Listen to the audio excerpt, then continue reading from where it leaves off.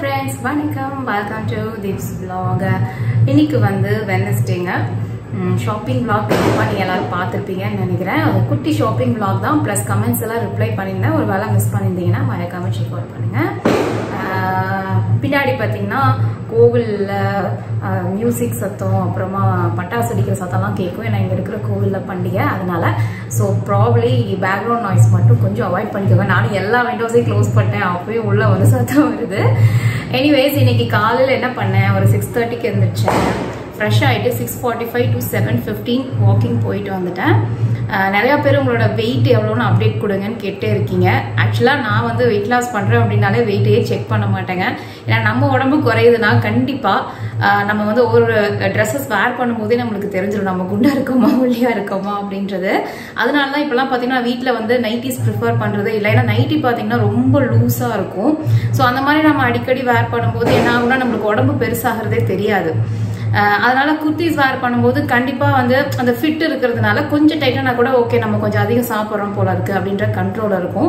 அதனாலதான் these days பாத்தீங்கன்னா maximum like எவ்ரிடேனே சொல்லலாம் குர்த்தி தான் போடுவேன். ஏதாவது சில நாள் கொஞ்சம் ஃப்ரீ ஆஃப் மைண்டா இருக்கேன் அப்படின்னா அன்னைக்கு மட்டும் நைட்டி வேர் பண்ணுவேன். But I prefer wearing kurti or night verse. So என்னோட வெயிட் நான் செக் பண்ணவே கிடையாது. கண்டிப்பா ஒரு 4 kgs பக்கம் எச்சாயிடுச்சு. ஏன்னா நான் முன்னாடி வீடியோ போட 63 இருந்தேன், இப்போ 67 to 68 இருப்பேன்னு நினைக்கிறேன். இன்னொன்று வந்து நம்ம வெயிட் செக் பண்ணோம்னு வச்சுக்கோங்க, நம்மளுக்கு வந்து சம்டைம்ஸ் வெயிட் எச்சாயிடுச்சுன்னா ஒரு மாதிரி டென்ஷன் ஆகிடும், ஸ்ட்ரெஸ்ஃபுல்லாக இருக்கும். வெயிட் குறைஞ்சிருச்சுன்னா ஒரு பயங்கர ஹாப்பி ஆயிடும், நிறைய சாப்பிட ஆரம்பிச்சிருவோம். ஸோ அந்த மாதிரி ப்ராப்ளம்ஸை வந்து குறைக்கிறதுக்காகவே நான் வெயிட் செக் பண்ணுறதில்ல. நம்ம ப்ராப்பரான டயட் ப்ராப்பரான எக்ஸசைஸ் பண்ணோம்னா கண்டிப்பாக ஒவ்வொரு டைம் உடம்பு குறைஞ்சிட்டு தான் இருக்கும். அதை வெயிட் போட்டு தான் செக் பண்ணணும் அப்படின்ட்டு அவசியம் இல்லை. பட் ஸ்டில் உங்களுக்கு வெயிட் செக் பண்ணுறதா மோட்டிவேட் பண்ணுதுன்னா கண்டிப்பா செக் பண்ணுங்க. ஆனா எனக்கு என்ன ப்ராப்ளம்னா வெயிட் குறையுதுன்னு தெரிஞ்சதுனாலே நான் வந்து ரொம்ப ஓவர் எக்ஸைட்டட் ஆயிடுவேன். அப்புறம் பாத்தீங்கன்னா ஒரு வாரத்துக்கு எக்ஸசைஸ் செய்யலனாலும் பரவாயில்ல கொஞ்சம் நல்லா சாப்பிடலாம் அப்படின்ற மாதிரி தோண ஆரம்பிக்கும். ஸோ அதை அவாய்ட் பண்றதுக்காக நான் வெயிட் செக் பண்றதே கிடையாது. ஸோ நான் சொல்றது கரெக்ட்னு நினைக்கிறேன். செக் பண்ணணும்னு அவசியம் இல்லை இல்லையா? நம்ம proper diet and exercise follow பண்ணும்போது ஆட்டோமேட்டிக்கா உடம்பு குறையதான் போகுது. உடம்பு குறையுதுன்னா கண்டிப்பா நம்மளுக்கே தெரியும், பார்க்கும்போதே தெரியும். ஸோ வெயிட் லாஸ் பண்றதுக்கு ட்ரிக்கே வந்து பாத்தீங்கன்னா லைஃப் லாங் நம்ம நல்ல ஒரு டயட் அண்ட் எக்ஸசைஸ் யோகா பண்ணணும் அப்படின்றத மைண்ட்ல வச்சுட்டு நம்ம பண்ண ஆரம்பிச்சனாலே நம்ம வந்து வெயிட் லாஸும் ஆகும், லாஸ் ஆன வெயிட்டை மெயின்டைன் பண்ணவும் முடியும். ஸோ இத்தனை நாள் எக்ஸ்பீரியன்ஸ்ல இதெல்லாம் நான் கத்துக்கிட்டேன், அதனால தான் உங்களுக்கும் ஷேர் பண்றேன். எனிவேஸ்ங்க காலைல வாக்கிங் போறேன்னு சொல்ல ஆரம்பிச்சு இவ்வளோ பேசிட்டேன். எனிவேஸ்ங்க ஸோ 7:15க்கு வந்தேன். ஒரு 15 மினிட்ஸ் அப்படியே கொஞ்சம் ரிலாக்ஸ் பண்ணிட்டு அதுக்கப்புறமா குக்கிங். ஸோ இன்னைக்கு குக்கிங் பண்ணும்போது நான் பெருசாக ஃபிலிம் பண்ணல, சிம்பிளான குக்கிங் தான். மார்னிங் பிரேக்ஃபாஸ்ட்டுக்கு சப்பாத்தி, மத்தியானம் வந்து ரைஸ் கூடவே மிளகு தக்காளி கீரை, அப்புறம் தக்காளி வந்து ஃப்ரை பண்ணி அது ஒரு மாதிரி குழம்பு மாதிரி அம்மா செய்வாங்க. அது எனக்கு ரொம்ப பிடிக்கும், சாம்பார் தூள்லாம் போட்டு தக்காளி குழம்புட்டு. இது வந்து நம்ம தோசைக்கு செய்கிற அந்த தக்காளி குருமா கிடையாது, இது வந்து குழம்பு. ஓகே, அது வந்து எனக்கு பர்சனலி ரொம்ப பிடிக்கும். கைண்ட் ஆஃப் அந்த ஒரு மாதிரி இந்த மீன் குழம்பு மாதிரி அது இருக்கும். அதனால வந்து சரி எனக்கு அது செஞ்சு ரொம்ப நாள் ஆச்சு, அதனால அந்த குழம்பு மட்டும் செஞ்சிருக்கேன். இது வந்து சப்பாத்திக்கு நல்லா இருக்கும், சாதத்துக்கும் பிசைஞ்சு சாப்பிடலாம். கிட்ஸ் எல்லாம் வந்து பாத்தீங்கன்னா டைம் ஆல்மோஸ்ட் 10 o'clock ஆச்சு, இன்னும் தூங்கிட்டு தான் இருக்காங்க. நான் வந்து அவங்க மார்னிங் டைம் தூங்குறதை என்கரேஜ் பண்றது. ஆக்சுவலா ஸ்கூல் ஓப்பன் ஆகும்போது அவங்களுக்கு இந்த ரொட்டீன் கொஞ்சம் டஃபா இருக்கலாம். பட் இருந்தாலும் லீவ்ல வந்து வீக்லயே இருக்காங்க இல்லையா? எனக்கு வந்து அதிகமா அவங்க டிவி பார்த்துட்டு இல்ல கேம்ஸ் விளையாண்டு இருக்கிறது ரொம்ப என்கரேஜ் பண்ண வேணாம்னு நினைப்பேன். எந்திரிச்சா அதே தான் போட்டுட்டு உட்காந்துட்டு இருப்பாங்க. அதனால பேசாம தூங்கட்டும், கண்ணுக்காவது ரெஸ்ட் கிடைக்கும் உங்களுக்கு அப்படின்ட்டு தூங்க விட்டுருவேன். ஸோ இன்னும் தூங்கிட்டு தான் இருக்காங்க. ஸோ நான் வந்து ஹஸ்பண்ட்க்கு லஞ்ச்லாம் பேக் பண்ணி கொடுத்து அவரு பிரேக்ஃபாஸ்ட் சாப்பிட்டு கிளம்பிட்டாரு. அடுத்தது நான் வந்து பிரேக்ஃபாஸ்ட் சாப்பிட்டுட்டு இப்போ வந்து விளாக் பண்ணிட்டு இருக்கேன். நேற்று ஈவினிங் பார்த்தீங்கன்னா இவ்வளோ பெரிய லிஸ்ட் இருந்ததுங்க. ஸோ நான் வந்து முன்னாடியே லாஸ்ட் வீக் விளாக்லேயே சொல்லியிருப்பேன், நம்ம வந்து கிராசரி கிளம்பும் போது ஒரு ஒன்றா தேடி தேடி இது இல்லை இதெல்லாம் எழுதுறத விட ஒரு பொருள் தீர்ந்துருச்சு அப்படின்னா அப்பப்போ எழுதி வச்சிட்டோம்னா கிராசரி போகும்போது ரொம்ப ரொம்ப நம்மளுக்கு கம்ஃபர்ட்டா இருக்கும். அந்த மாதிரி தான் இப்பெல்லாம் பார்த்தீங்கன்னா தீரும் போதே அப்பப்போ எழுதி வச்சிடறேன். ஸோ இவ்வளோ பெரிய லிஸ்ட் இருந்தது. வீக்லி ஒன்ஸ் அப்படியே கொஞ்சம் வெளில போயிட்டு அப்படியே ஜாலியாக சூப்பர் மார்க்கெட்டில் இருக்கிற ஐட்டம்ஸ்லாம் பார்த்துட்டு ஏதாவது புதுசாக வந்திருக்கா அப்படின்றத செக் அவுட் பண்ணிட்டு அப்படியே இந்த மாதிரி திங்ஸ் வாங்குறது ரொம்ப பிடிக்கும். ஸோ அதனால பார்த்தீங்கன்னா எவ்ரி வீக் கிராசரி வந்து இந்த மாதிரி ஒரு லிஸ்ட் ரெடி ஆகிடும். அதனால நேற்று போயிட்டு கிராசரி எல்லாமே முடிச்சுட்டு வந்தாச்சு. ஸோ இதுதான் வந்து நேற்று இதில் வந்து எதுவுமே பெண்டிங் வைக்கல, இது எழுதிக்கிற எல்லாமே வாங்கிட்டேன். பேக்கேஜ் வந்து பார்த்தீங்கன்னா இன்னும் அங்கே தான் இருக்குது, இன்னும் எல்லாம் எடுத்து வைக்கல. அப்புறம் நேற்று பார்த்தீங்கன்னா இந்த ஒரு குட்டி மேக்னெட் வாங்கினேன் ஃப்ரிட்ஜில் ஒட்டி வைக்கிற மாதிரி.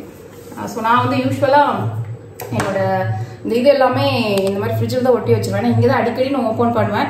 அண்ட் அடிக்கடி நடந்துகிட்டே இருக்கிற இடம் டக்குன்னு மறந்தாலும் நம்ம எழுதி வச்சலாம். இங்கே ஒரு பேனாவும் வச்சுருப்பேன்.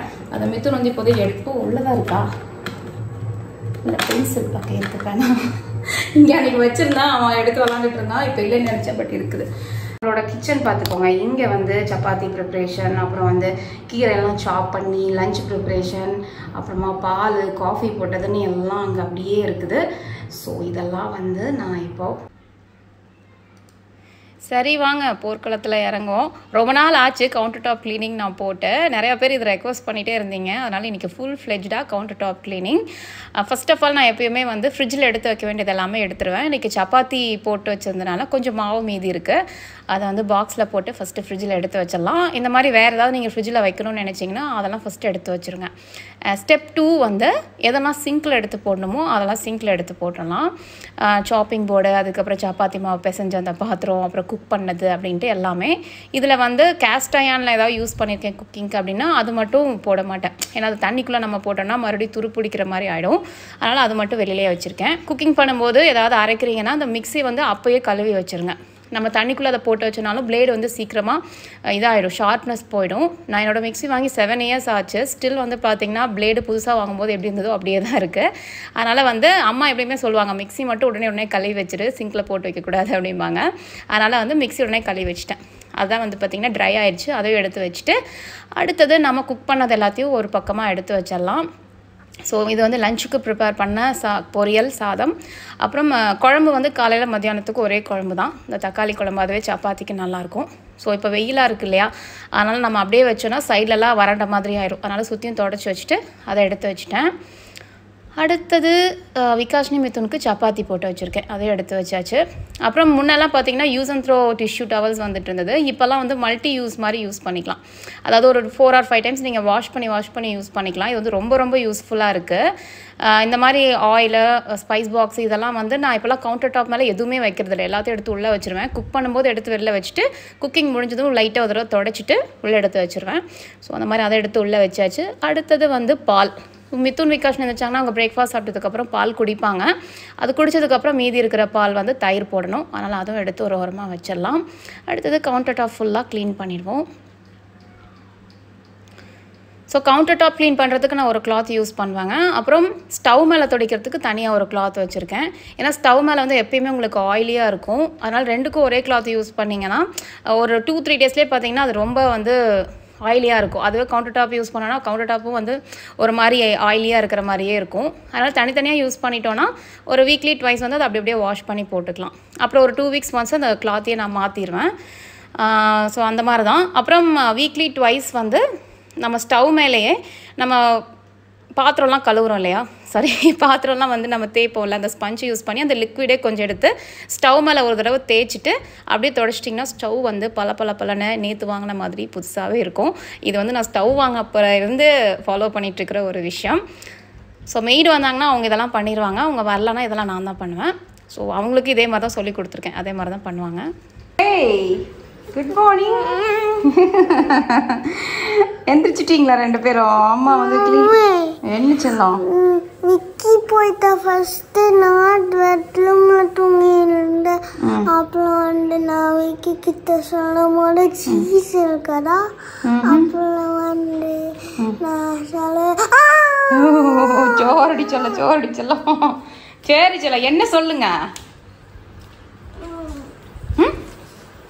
என்ன சொல்லுங்க. ஸோ மித்துன் விகாஷ்னி 2 பேரும் எந்திரிச்சாச்சுங்க. அவங்க 2 பேர்த்துக்கும் சப்பாத்தி போட்டு கொடுத்துட்டேன், சாப்பிட்டுட்டு இருக்காங்க. அடுத்தது நம்ம நெக்ஸ்ட் க்ளீனிங் எல்லாத்தையும் ஸ்டார்ட் பண்ணிடலாம். அடுத்தது வந்து பெட்ரூம் தான் க்ளீன் பண்ணணும். மெயினாக பெட்டு மேலே எப்பயுமே தட்டி விட்டுட்டு இந்த போர்வையெல்லாம் வந்து ஹோட்டலெல்லாம் எப்படி இருக்குமோ அதே மாதிரியே வீட்டை மெயின்டைன் பண்ணணும்னு நினைப்பேன். ஆக்சுவலாக கல்யாணத்துக்கு முன்னாடிலாம் பார்த்தோன்னா பெட்ஷீட் கூட மடித்து வைக்க மாட்டோம், அம்மா தான் மடித்து வைப்பாங்க. ஸோ கல்யாணத்துக்கு அப்புறம் பார்த்திங்கன்னா நம்மளுக்கு மட்டும் இல்லாமல் குழந்தைங்களுக்கு, ஹஸ்பண்ட் எல்லாத்துக்கும் சேர்த்து நாம் தான் பண்ணுவோம். ஸோ அந்த மாதிரி தான் எனக்கு வந்து க்ளீனிங்கே பண்ணிகிட்டே இருந்து over the time over perfection ஆகிடுச்சு. இப்போல்லாம் கொஞ்சமாக ஏதாவது கிளஞ்சிருந்தா கூட வீட்டில் என்னால் அக்செப்ட் பண்ணிக்கவே முடியாது. உடனே போய் அதை சரி பண்ணி வச்சுட்டு வந்துடுவேன். நான் எப்படி இப்படி பெர்ஃபெக்டானு எனக்கே தெரியல. சின்னதாக ஒரு டவல் கூட இப்படி கிளஞ்சிருக்கூடாது, அழகாக மடித்து நீட்டாக பெட் மேலே தான் வச்சுருக்கணும். என்ன மாதிரி யாராவது இருக்கீங்களான்னு மறக்காமல் மறக்காமல் கீழே கமெண்ட் பண்ணுங்கள். எனிவேஸ் டைம் பார்த்தீங்கன்னா ஒரு 11:45 பக்கம் ஆச்சு. மிதுன் விகாஷினி வந்து ஜூஸ் வேணும்னு கேட்டாங்க, பால் வேணாம் அப்படின்ட்டாங்க. சரி கொளுத்திட்டு இருக்க வெயிலுக்கு ஒரு வேளை ஜூஸ் குடித்தா நல்லது தானே அப்படின்ட்டு லெமன் ஜூஸ் போட்டிருக்கேன். இதை வந்து அவங்களுக்கு கொடுத்துடலாம்.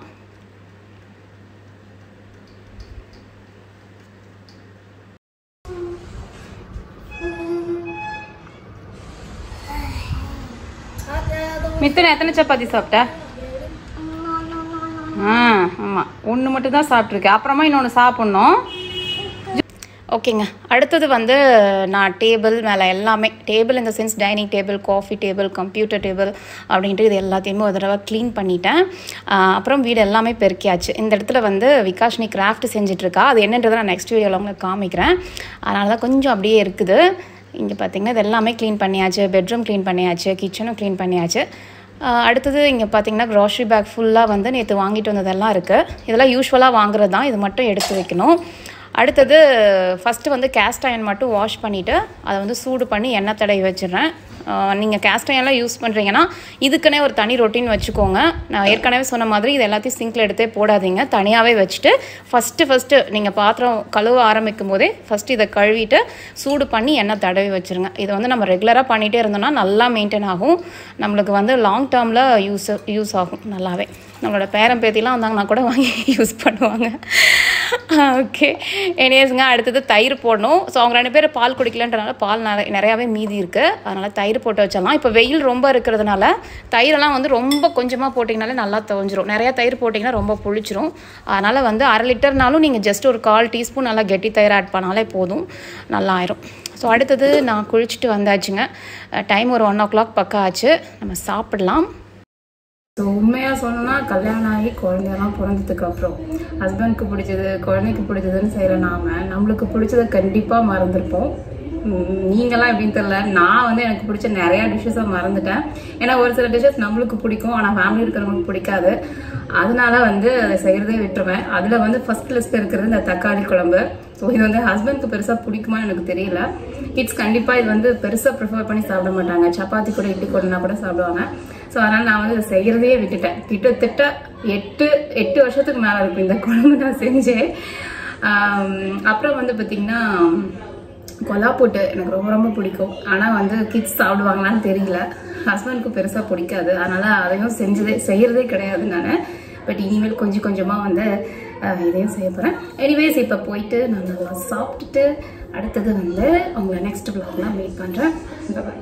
ஸோ டைம் வந்து இப்போ ஈவினிங் 4:30 ஆகுதுங்க. நம்ம டின்னர் ப்ரிப்ரேஷன் இப்போயே ஸ்டார்ட் பண்ணிட்டோம். ஏன்னா டின்னருக்கு மித்துன் அண்ட் விகாஷினி பீட்சா வேணும்னு கேட்டுட்டு இருந்தாங்க. அதனால் சரி இப்போயே மாவு பிசைஞ்சு வச்சிடலாம் அப்படின்ட்டு. இதில் வந்து 1.5 கப் கோதுமை மாவு, 1.5 கப் மைதா மாவு, 1 teaspoon chilli flakes, 1 teaspoon mixed herbs, அப்புறம் 1 டீஸ்பூன் கார்லிக் பவுடர், உப்பு, சர்க்கரை இதெல்லாமே இருக்குது.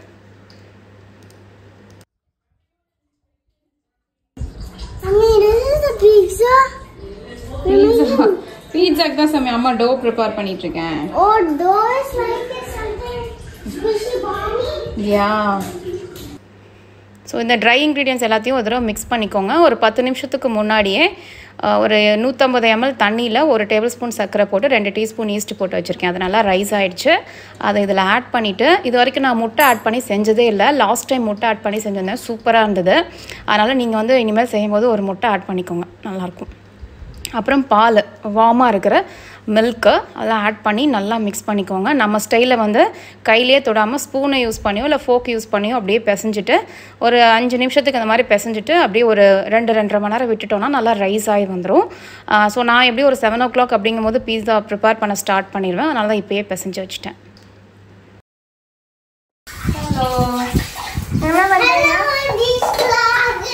Hello this vlog. என்ன பண்ணிட்டு இருக்கீங்க? அதான் 2 நாளா கேட்டே இருந்தீங்களே வந்து நாளா விகாஷினி மித்தனும் பீட்சா பீட்சா பீட்சான்னு கேட்டுட்டே இருந்ததுனால இன்னைக்கு வந்து பீட்சா தான் டின்னருக்கு ப்ரிப்பேர் பண்ணிட்டு இருக்கோம். ஆல்ரெடி வந்து டோ எப்படி ரெடி பண்றதுன்னு உங்களுக்கு காமிச்சிருக்கேன். வந்து சாஸ் ப்ரிப்பேர் பண்றது ஆல்ரெடி பார்த்தீங்கன்னா இங்கே சாஸ் ரெடியாக இருக்குது. நல்லா ரெட் கலரில் ஃப்ரெஷ் டொமேட்டோஸ் போட்டு பீட்சா சாஸ் ரெடி ஆகிட்டே இருக்குது. ஃபைனலாக கொஞ்சமாக இந்த மிக்ஸ்டு இட்டாலியன் ஹர்ப்ஸ் மட்டும் போட்டுக்கலாம். How many times is going to be the pizza dough? Just we're going to make it now. I like it. So கொஞ்சமாக அந்த ஹர்ப்ஸ் போட்டோன்னா அந்த இட்டாலியன் டச் வந்து பீட்சா சாஸ் ரெடி ஆயிடுச்சுங்க. ஆனியன் கட் பண்ணும், capsicum இல்லை, அதனால sweet corn, paneer, tomato and onion மட்டும் போட போகிறேன். ஸ்வீட் கார்ன் ஆல்ரெடி வேக வச்சு இங்கே வச்சுருக்கேன். ஸோ பீட்சா வந்து கெட்டிங் ரெடி ஆகிட்டு இருக்குங்க. அப்படியே வெளியில் எடுக்க போகிறேன். ஆல்மோஸ்ட் டைம் முடிஞ்சுது. So 6, 5, 4, 3, 2, 1.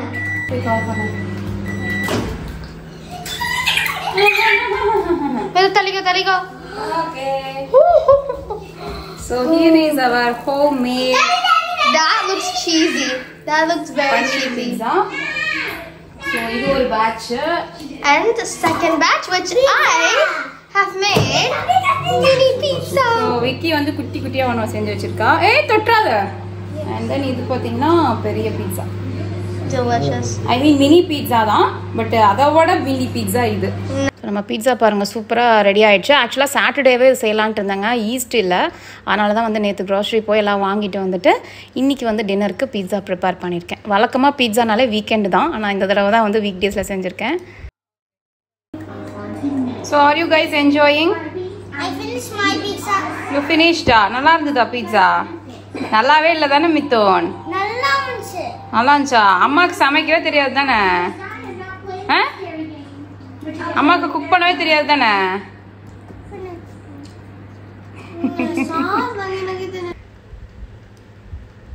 ஸோ மிதுன் விகாஷ்னி சாப்பிட்டுட்டு இருக்காங்க. அடுத்தது நானும் ஹஸ்பண்ட் சாப்பிடணும். எங்களுக்கு தான் இங்கே ரெடி ஆகிட்டுருக்கு. Husband wait பண்ணிகிட்ருக்காரு. அதனால் நாங்கள் வந்து போய் நெக்ஸ்ட்டு சாப்பிட போகிறோம். ஹோப்ஃபுல்லி இந்த vlog பார்த்து எல்லாரும் கண்டிப்பாக என்ஜாய் பண்ணியிருப்பீங்கன்னு நினைக்கிறேன். லைக் கொடுத்துருங்க. Stay connected to தீப்ஸ் vlog. Bye and take care.